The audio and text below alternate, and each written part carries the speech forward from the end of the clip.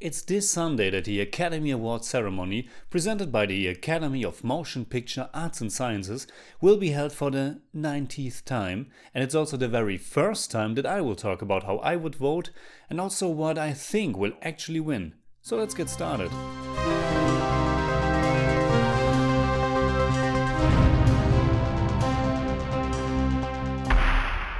Servus Freunde, my name is Jimmy Cage and I like the Oscars. I've been following the award shows for about 10 years now, and it has become a tradition that me and my fellow movie nerd friends meet and watch the whole ceremony together. And because it won't begin before 2 o'clock AM here in Austria, we always compile a pre-show movie program that's somehow Oscar related. This year we will watch some of the best documentary shorts, the animated feature film nominee, The Breadwinner, some old animated shorts which were awarded in the past, and also the Bundy classic Movie Show, just for the fun of it. That was a beautiful, lovely movie. I saw 22 Hooters, a bunch of guys were killed, had no story at all.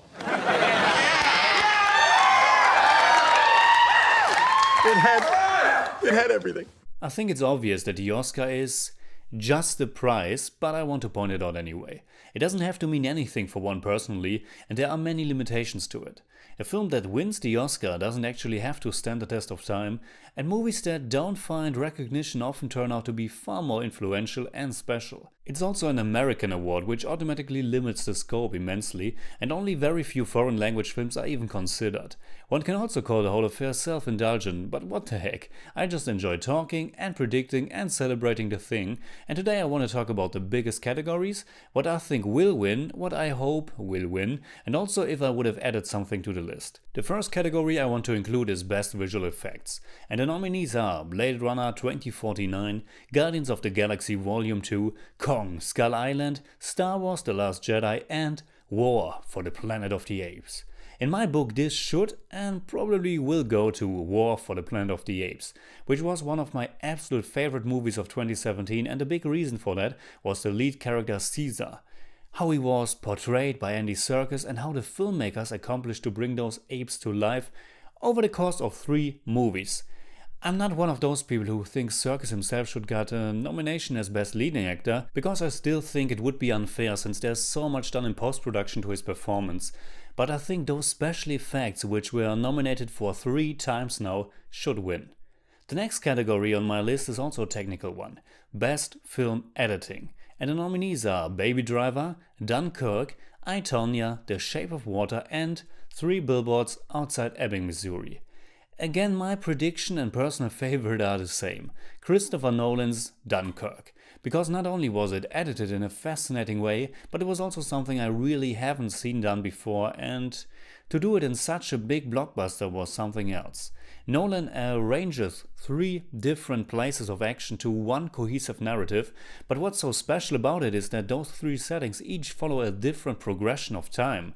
One contains a whole week, one a day, and the third only 1 hour. It was remarkable and exciting, and I think the editing should win the Oscar. My next pick is Best Original Score, and to be completely honest, I have listened to all of them at least once, but I'm not super familiar with them to the point that I could pick a true personal favorite. The nominees are Dunkirk, Phantom Thread, The Shape of Water, Star Wars The Last Jedi and 3 Billboards Outside Ebbing, Missouri. As a big fan, I'm leaning towards Star Wars, but I think that Alexander Desplat's score for The Shape of Water will take this. The nominees for Best Cinematography are Blade Runner 2049, Darkest Hour, Dunkirk, Mudbound, which is the one film here that I haven't seen, and The Shape of Water. I would go either with The Shape of Water or Blade Runner 2049, and I think that the latter will win. It was a truly beautifully filmed motion picture, and it is Roger Deakins' 14th nomination. He's one of the very best, and so far he has never won. I think this might finally be his year.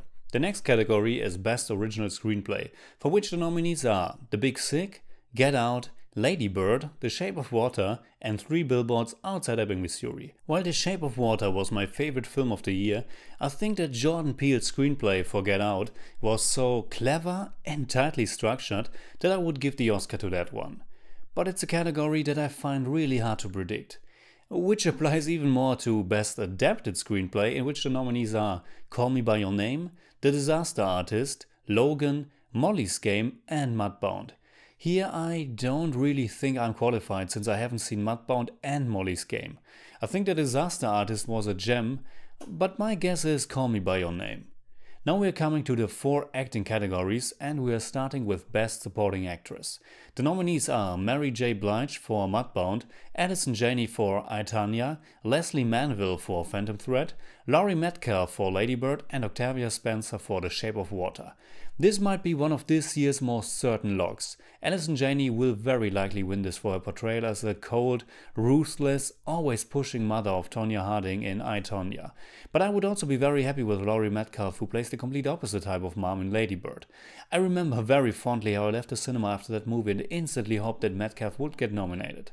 I would have also been very happy if they included Holly Hunter for yet another mother in The Big Sick, but in the end there are just 5 slots. The nominees for Best Supporting Actor are Willem Dafoe for The Florida Project, Woody Harrelson for 3 Billboards Outside Ebbing, Missouri, Richard Jenkins for The Shape of Water, Christopher Plummer for All the Money in the World, which is the one that I haven't seen, and Sam Rockwell, again for 3 Billboards Outside Ebbing, Missouri. I think this one will be 50-50 for Willem Dafoe and Sam Rockwell. I would love to see Dafoe win his first Oscar, which would also be kind of a lifetime achievement thing. But then again, Sam Rockwell was really hitting more of my buttons. First, he was introduced as this despicable, stupid, racist cop, but as the movie progressed he showed that there was more to him, and he also got some redeeming qualities. Rockwell is also one of my favorite actors ever since his great performance as Head Thug in Turtles. We have a loyalty to the Shredder. The nominees for Best Actress are Sally Hawkins for The Shape of Water, Frances McDormand for 3 Billboards Outside Ebbing, Missouri, Margot Robbie for I, Tonya, Saoirse Ronan for Lady Bird, and this newcomer, Meryl Streep, for The Post. Like the Supporting Actress category, I think this one is also a pretty certain lock. My personal pick, and who will very probably win, is Frances McDormand, and absolutely deserved so. And now for Best Actor. First the nominees. Timothée Chalamet for Call Me By Your Name, Daniel Day-Lewis for Phantom Thread, Daniel Kaluuya for Get Out, Gary Oldman for Darkest Hour, and Denzel Washington for Roman J. Israel Esquire, which is the only film out of the 5 that I haven't seen. So I can't say really anything about Denzel's performance, only that I didn't hear anybody really talk about it. If I could add one to the list, it would probably be James Franco for his portrayal as Tommy Wiseau in The Disaster Artist. Phantom Thread might end up being Daniel Day-Lewis's last film, and once again he's great. But I think that either Gary Oldman or the super young Timothée Chalamet will make it. My bet is Oldman, and my personal pick would also be him. It was just fascinating to watch, and I loved how he pulled off both the vulnerable outsider side of Churchill and of course the loud and imposing one as well. And now the nominees for Best Director. We got Christopher Nolan for Dunkirk, Jordan Peele for Get Out, Greta Gerwig for Lady Bird, Paul Thomas Anderson for Phantom Thread, and Guillermo del Toro for The Shape of Water, who I hope and think will win this. I loved every second of that film, and Del Toro is an absolute auteur who is in full control of all things in his works. He's also the one guy who I didn't even consider coming back with such an astonishing, heartfelt film. I was always an admirer of his work, but never completely in love, and also very unsatisfied by his later films. But The Shape of Water was simply wonderful. It's also great to see 2 newcomers up there with Jordan Peele and Greta Gerwig. If I could add one, it would definitely be Martin McDonagh for 3 Billboards Outside Ebbing, Missouri. His movie is nominated for 7 awards, including 3 actors who he directed, of whom probably 2 will win. Alright, but now to the big prize.